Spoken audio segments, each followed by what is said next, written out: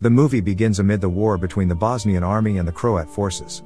A few displaced Bosniak soldiers traverse a foggy area in the middle of the night. Though able to rest, their guide prohibits them from smoking to avoid detection from enemies. The men talk amongst themselves and complain about their plight. Confirming that the coast is clear, the men sleep until dawn.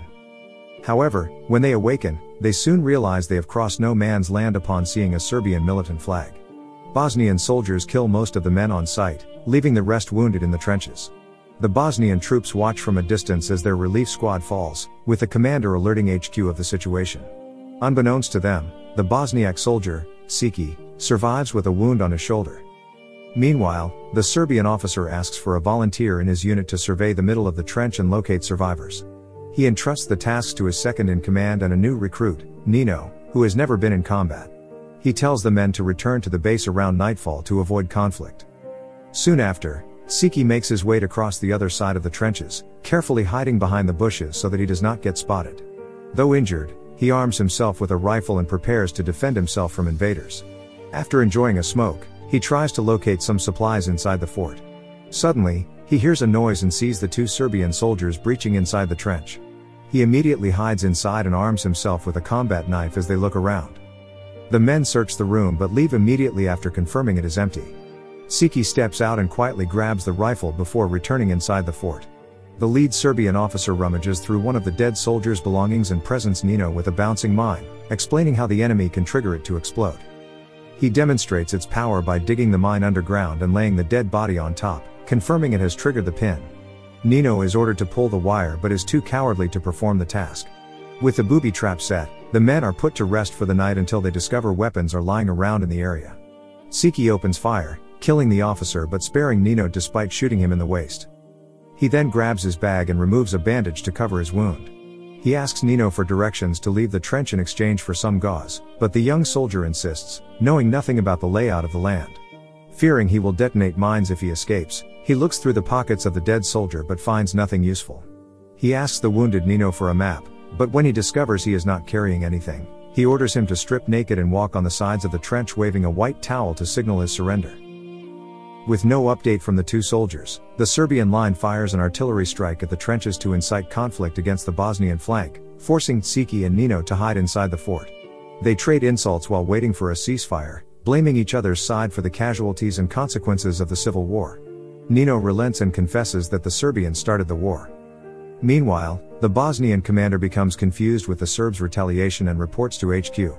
Soon after, the rival soldiers step outside to plan their escape when they discover another wounded Bosniak soldier, Sarah, awaking from unconsciousness but lying down under the booby trap mine constructed earlier by the fallen Serbian officer.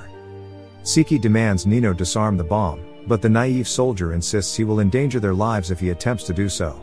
Though the Bosniaks contemplate killing him, Siki hesitates, believing he can assist in their survival inside the trench. However, as he provides water to Sarah, Nino grabs another rifle and holds him at gunpoint, demanding they wait until dark and forcing him to admit the Bosniaks started the conflict. Sarah asks him for a cigarette, but as Nino bends down to place it in his mouth, he grabs the naive soldier, threatening to kill them both by triggering the mine. Finding common ground to avoid escalating the situation, the able-bodied soldiers share a temporary truce and keep their rifles in check. Though uneasy with their alliance, they carefully place the bag under Sarah's head to aid him. Later, the soldiers strip down to their underwear and wave a white cloth to signal for help from their respective factions. Afterward, Nino tries to be friendly and introduces himself, but Siki refuses to socialize. Soon after, the United Nations Protection Force, UNPROFOR, in Sarajevo gets involved with the conflict when soldiers from the French army, designated as Arizona 2, are alerted by their commanding officer at the base. One of the officers, Sergeant Marchand, grows tired of waiting and decides to head into the battlefield and rescue survivors, ignoring orders to stand by their post. Meanwhile, Sarah fears dying if the bomb underneath him sets off, but Siki assures him he will stay with him until the end. A while later, the UNPROFOR's Arizona 2 arrive outside the barricade of the Serbian army, where Sergeant Marchand communicates in English to explain why they are crossing the border. Unfortunately, none of the soldiers understand him. However, the commanding officer helps point out the location of the men in the trenches when shown the map of the area. With the details somewhat sorted out, the French army gets cleared to pass through without issue. Meanwhile, Siki and Nino make amends and discuss their war experiences.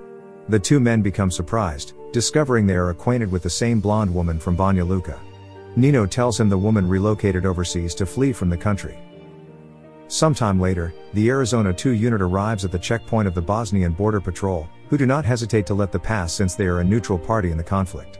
Meanwhile, Sarajevo's Captain Dubois informs Colonel Soft in the UNPROFOR Zagreb headquarters about sending British troops to deal with the no man's land issue. However, the colonel admits he is powerless to decide on the matter without the approval of the General Assembly of the United Nations. The men slowly lose hope of rescue in the trench until Arizona 2 appears.